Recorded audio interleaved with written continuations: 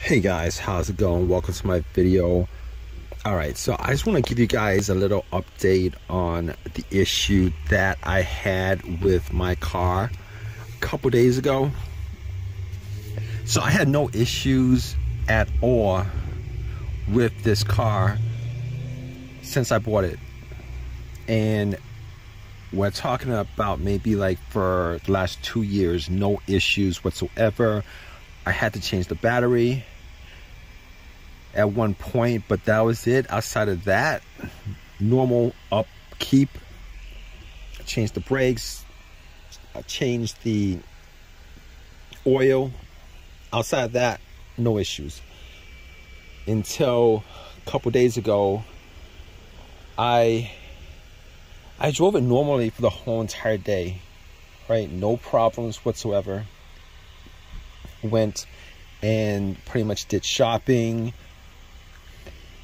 did my usual thing, and parked it at a McDonald's.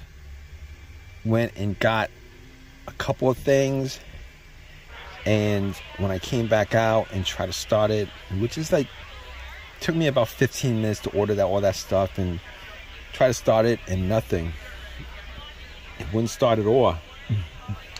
So I was thinking to myself, okay, maybe it's something that I could fix on the spot. So I turned on the headlights just to see how bright the headlights were. And the headlights were pretty bright. So at that point, I assumed it's probably not the battery. It would crank. It's a strong crank. It wasn't a weak crank. It was a strong crank, but it wouldn't turn over. It wouldn't run. So I was thinking to myself, that's kind of odd, because it came out of nowhere.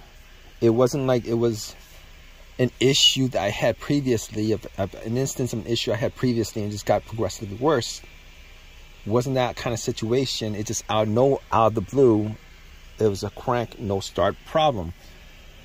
So I was thinking to myself, okay, I did change the battery.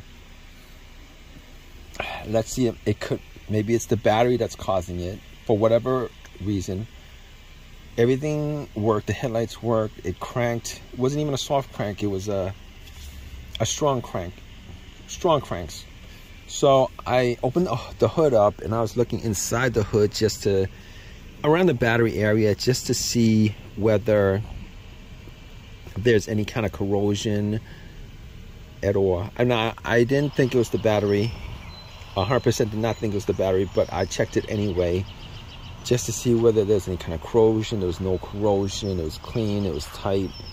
The negative line that connects to the frame, I made sure to check that, just to make sure that it's connected, it's free of corrosion, etc., etc., and it was free of corrosion. So I was thinking to myself, what else could it be? Now, I didn't remember. I'm pretty sure there was not a check engine light previous to that. There was not a check engine light. And I have one of these OBD2 readers that I bought for $19 at Walmart. Plugged it in just to see whether there was a code for anything at all. Ran it. It ran through everything. There was no codes. All the monitors were good. Clear. So I was thinking to myself, all right, so good thing, because it's probably nothing having to do with any of the sensors, and there's a lot of them, any of the sensors that's connected to the car that could be causing it. Crankshaft, camshaft, mass shaft flow sensor, whatever you have. All right, probably not one of those things, because if any of those things had an issue, it would cause a crank no start issue. However, it would also generate a code and the check engine light would show on the dash. All right, so at that point I was happy that it wasn't any of those things. So I was thinking to myself, all right, so we can clear out a lot of different components. We can clear out a whole lot of components. I was thinking to myself also, maybe it's the fuse. Maybe it's the fuse that's causing it. A fuse. So I looked at the fuse box just to make sure that all the fuses were good. All the fuses, you know, just to see whether, check to see whether there was a burnt smell, any kind of burnt discoloring on top of the fuses, and didn't actually see anything as far as discoloration or anything like that is concerned. So I didn't have a fuse tester on me. It'd probably been best if I had a fuse tester just to make sure, because just from eyesight alone I could have missed a couple of things, but I checked that off the list as far as that's concerned. And so the whole situation, I was thinking maybe it's the fuel pump, right? Maybe it's the fuel system.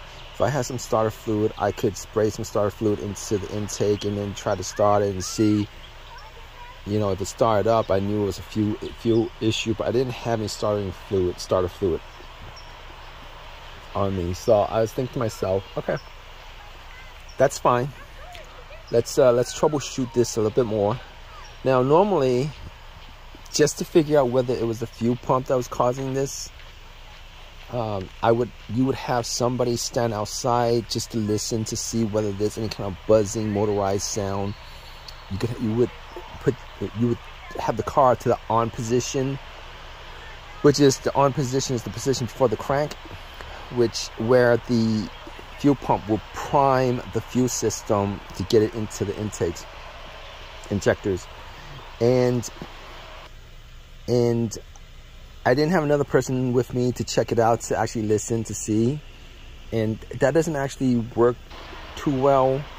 Sometimes it kind of depends on where the fuel pump is. So I was thinking to myself, all right, so here's what we're gonna do. All right, at that point I was like, I'm gonna put up all the windows. It was kind of hot, but yeah, I had to do that anyway, just to see if I could test it out. Put up all the windows, turn everything off, the blower motor, the radio, etc. Everything got turned off. All right, and then I put the car into on position, see if I could hear some kind of whizzing motorized sound. Did that, tried it a couple of times, couldn't actually make out whether there was a sound or not. Couldn't make it out.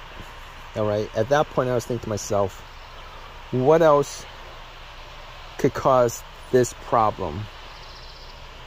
What else could cause this problem? And I was thinking, I was looking at my key fob, and I was thinking to myself, you know what? I never changed the battery on the key fob, and I've had an issue like this previously with another car, which was 3-4 years ago, which had this issue, and it turned out to be the key fob battery, where the key fob battery was so low that I wasn't able to get it to turn on. Well, it would crank, but it wouldn't turn over. So I was like, you know what? There was a Target. Actually, there was a Walgreens in that little strip mall. So I took the battery out of the remote, went to a Walgreens, got a battery, popped it in, and I was crossing my fingers on this because this is the easiest fix. This is the easiest fix for me, right? The battery was like $6. Put the battery in and then try to start it, and guess what, guys? Boom! It cranked up and it ran, and I've had no issues ever since. Well, ever since, meaning like 2 or 3 days ago. So that was the fix for it. it could have been a whole, it could have been something else, but that was an easy fix. All right, I just want to let you guys know, if you guys have this issue, check that out. It could very well be your key fob battery that's causing a crank no start issue, particularly a crank no start issue, because a lot of people actually, you know, they'll actually think that it's a component in the car itself that's causing the issue. And a lot of times it's the easiest fixes, the most simplest things that's causing the issue that you don't know about, that's not actually in the car. I mean, the key fob is connected to the car, but it's not actually a component that's inside a mechanical component inside the car, electrical component inside the car. It kind of is, but you guys know what I mean. Anyway, hope that this helped you guys out. If you guys have any of your own personal experiences, definitely leave a comment in the comment section. Please subscribe, please give me a thumbs up, all that good stuff. Guys, take care.